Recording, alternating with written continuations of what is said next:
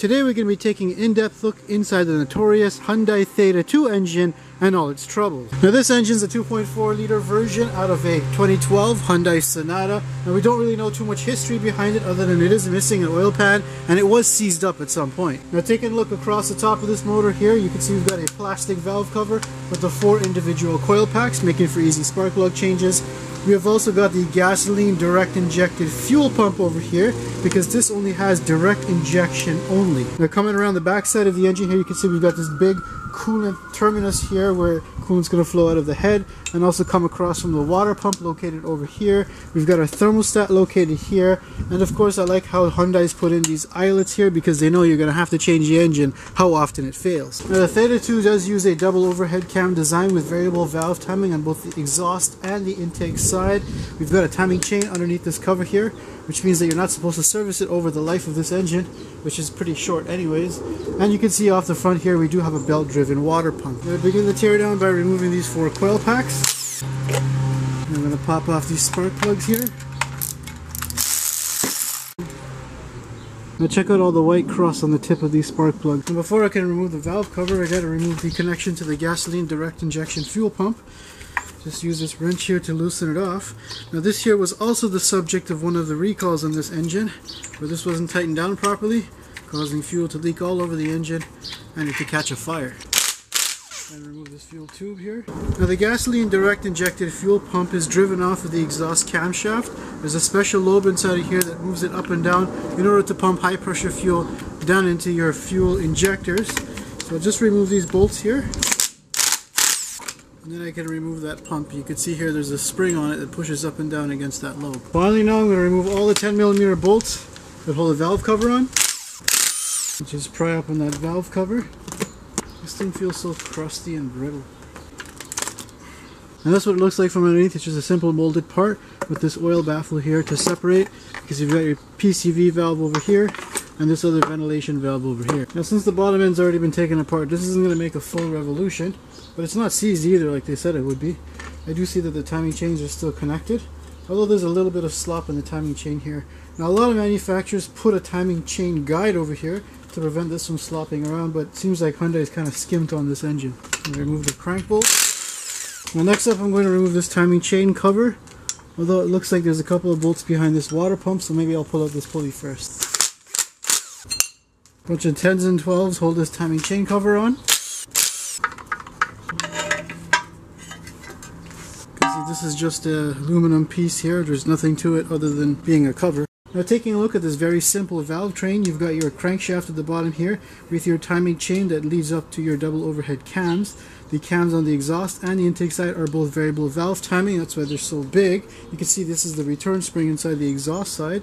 The chains themselves, I noticed there's enough tension on them, so I don't think there was a timing chain issue or a slip or a breakage. You've got a plastic slide over here that operates with this hydraulic tensioner, and then on this side you've got another plastic timing chain guide. Now down at the bottom here you do have a secondary timing chain that's going to power the oil pump, which was missing along with the oil pan on this engine. Now unlike a lot of engines, I do like how Hyundai's put the water pump off to the side here and not run off the timing chain itself. That way you don't have to mess with that if you've got to replace this. This is just driven off the serpentine belt. And hanging off the back here is the oil control valve for the exhaust variable valve timing.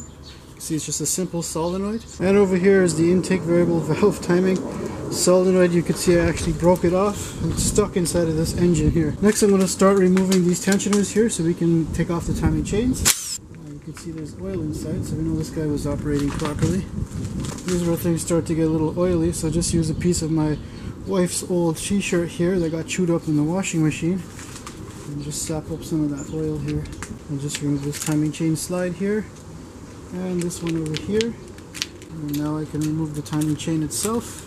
I think this is pretty interesting. There's this little squirter over here that comes off of the oil galley inside of the engine that squirts oil on the timing chains to keep them lubricated.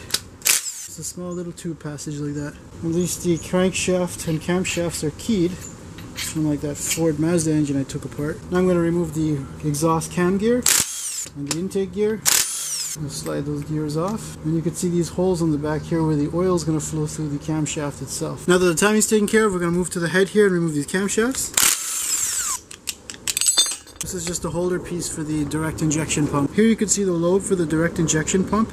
Now here's a little cylinder that sits inside this pump housing that goes up and down. You can see there's actually a bearing surface on the inside here. Now this cylinder here is going to ride on this cam lobe over here, and it's also got a little roller underneath, so it's basically going to be moving up and down. Now I'm going to remove all these cam cap cover bolts here. And just lift this off here, take off these caps. Now one thing you'll notice at the top of this engine here that there's no rocker arms. It's just a direct cam on valve action where it just presses down directly on these buckets here. You've also got your intake and exhaust camshaft sensors here. So these head bolts are actually a triple square M12.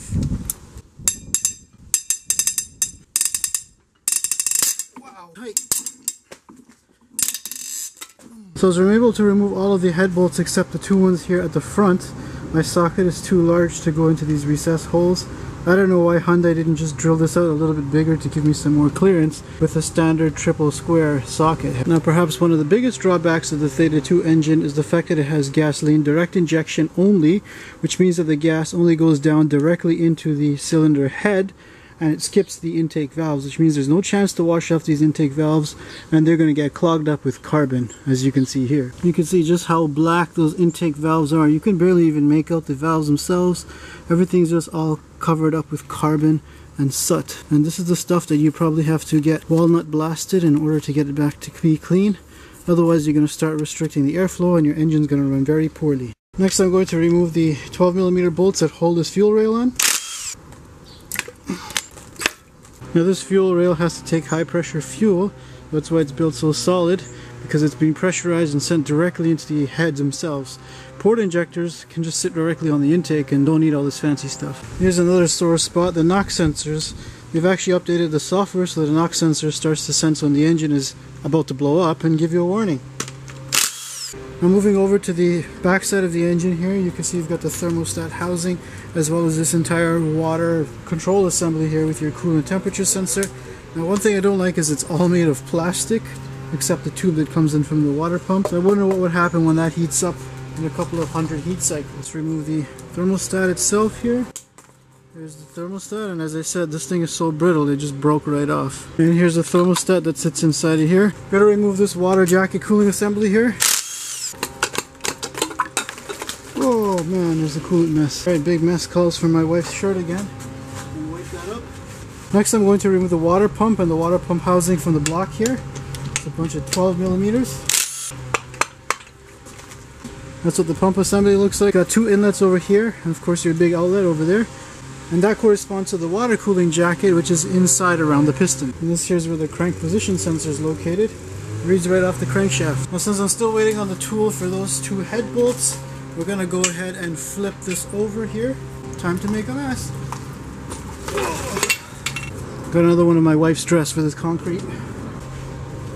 Now over here at the bottom end you can see I do have the oil pan missing. Now the main flaw in these engines here is that they chew up bearings, and that's due to the deburring process in manufacturing where they've left some particles inside of these engines, and then the oil is going to pick it up and try to push it through the passages. Some bearings are going to get starved, other bearings are just going to get chewed up, and then your engine starts knocking or seizes up. So you can see the previous one has already removed the connecting rod caps. The pistons are down here, and I can already see that the bearings here look pretty chewed up. So I'm going to remove all of these 14mm 12-point bolts here so we can have a look at the crankshaft. Yeah, this bearing's got some signs of scoring on it. This one's got a couple of lines on it, but it's not as bad. Alright, now I'm going to lift the crankshaft out of here. And with the crankshaft removed, I'll use a piece of my brother's old cotton t-shirt, because cotton works the best, to absorb all this oil here so we can have a closer look at the bearing surfaces. Now taking a look at some of the bearing surfaces, you can see that the main bearings haven't really been affected too bad by the lack of oil and lubrication caused by those debris inside of there.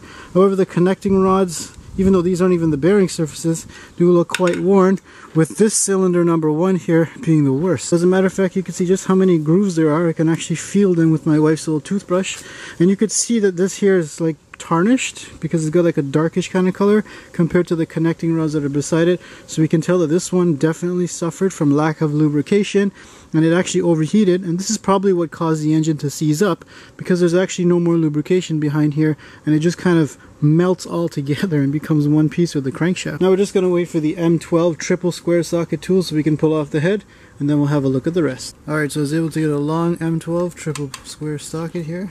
I'll put that in and break this last head bolt free.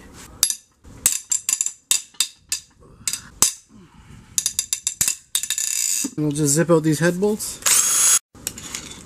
Alright, now I'll just lift off this engine head here. And here we've got the head gasket. Spin this guy over. So now that the entire engine's apart, we're going to have a quick look at all of these components to see how they work. Now we're going to start here with the block, and that's because the oil pan and oil filter assembly as well as the oil pump is missing. So we can only assume that oil is going to be supplied somehow from that unit down inside of here to the main oil galley. Now the main oil galley is located inside of here, this slight cylindrical thing.